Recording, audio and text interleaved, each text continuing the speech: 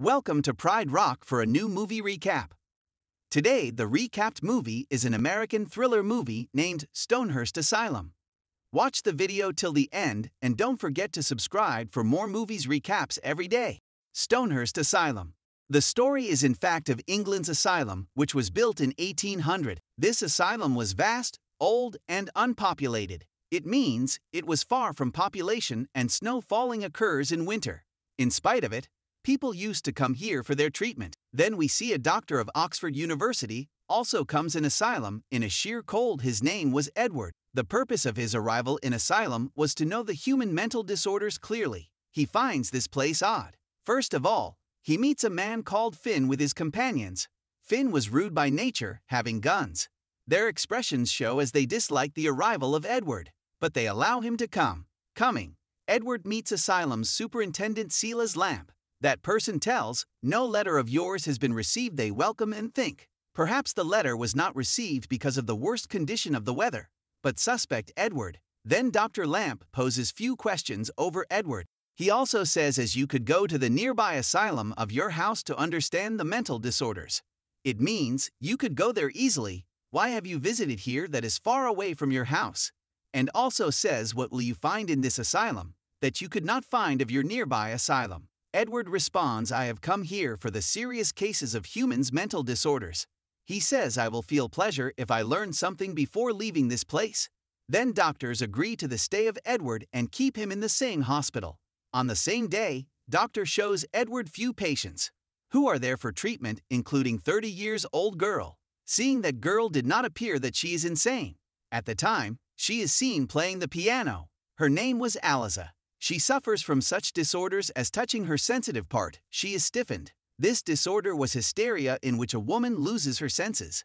The case history of this girl's presence here includes that she had cut off the ear of her husband.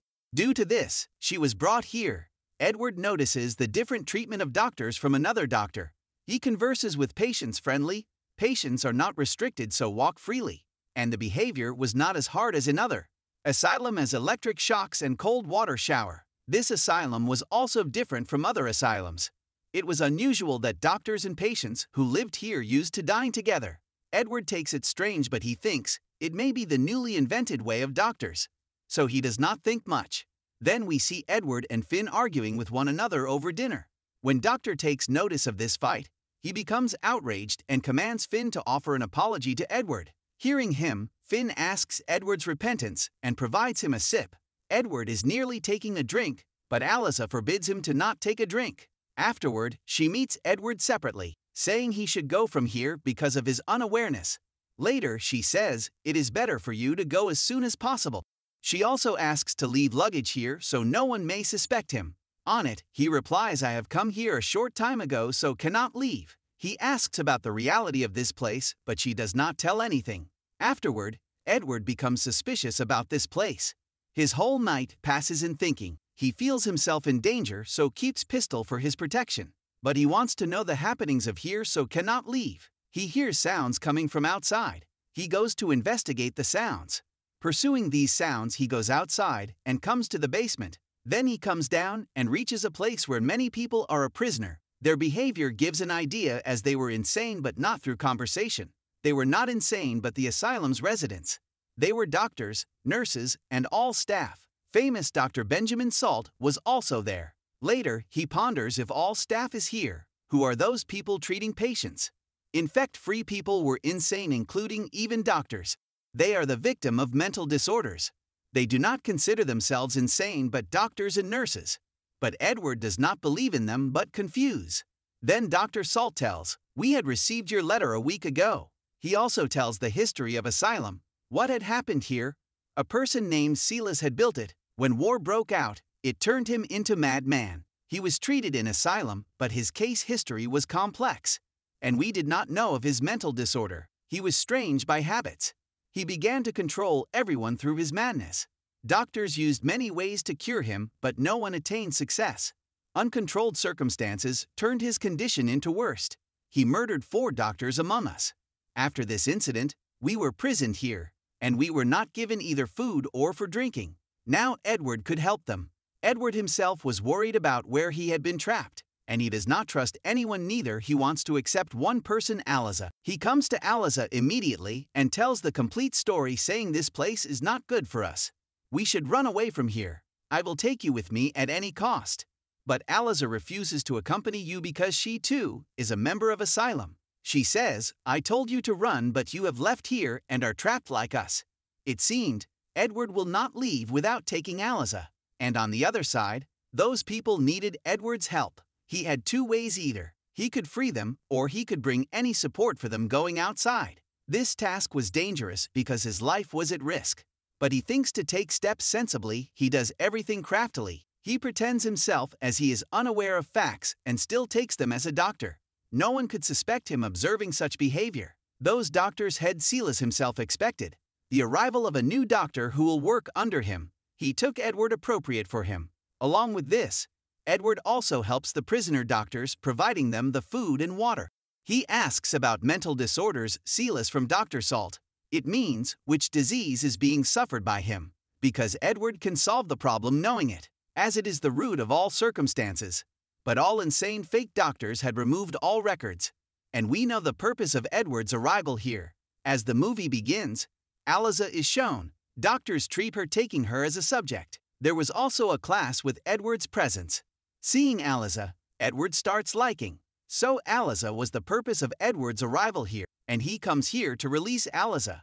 Afterward, two doctors try to escape, but murdered by Finn when he knows about them. Because he was also psycho-patient, he already had killed many people, and it was the reason for his presence here. Now fake doctors feel insecure because winter is at its end and people will start to visit here, and their secret will be exposed. Later, Silas applies electric shock therapy over Dr. Salt and removes his memory. Edward also helps because he thinks that he will be mistreated like other doctors. He decides to run from here in the new year. A night, he drugs the drink of everyone. Finn looks at Edward doing it, so the quarrel is held between both. Beating Finn, Edward injures him. He tries to give that drink to everyone but fails, because Silas knows what Edward is going to do with them. Later, Edward also comes under electrotherapy, as was done with Dr. Salt. It is the treatment of the removal of Edward's memory, leaving him insane. But Edward had much knowledge about Silas, as the strengths and weaknesses of him. Silas starts the electrotherapy on Edward. Edward expresses his last wish. He says, it is my request to have a look at photo taking out from my pocket. As a doctor does it, his memory comes back, resetting his mind. Because that photo reminds many horrible incidents too. These incidents were related to his insanity, because Silas was once a doctor who attended all wounded people in the war going there, and he was fed up doing so. The wounded people used to scream much as the sounds began to disorder his mind, and in this worried condition, he took the lives of many.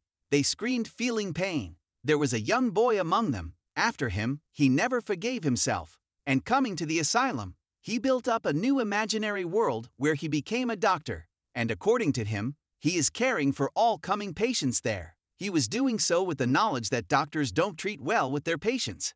After that, Finn again tries to kill Edward but fails. Moving ahead, he is caught in electric shocks and dead. Electricity circuit prevails fire in asylum. Later, Edward brings everyone out from this asylum. In relation, he liberates doctors. He also protects Aliza and needs to take her with him. A shocking incident tends to occur here. After several times have elapsed, a doctor named Edward enters to take Aliza. Seeing him, all doctors are gone worried and say, if you are Dr. Edward, who pretended to be Dr. Edward and wanted to support us. Now we come to know that Dr. Edward is also insane. He started to like Aliza on first look and wanted to be with her. And the doctor who was treating him was real Dr. Edward. He had chosen the identity of his own doctor. And this is the cause he was spending days with those insane. Because insane can understand the other insane. But the same madman had come, disguising himself as a doctor. Aliza and Edwards start their life happily.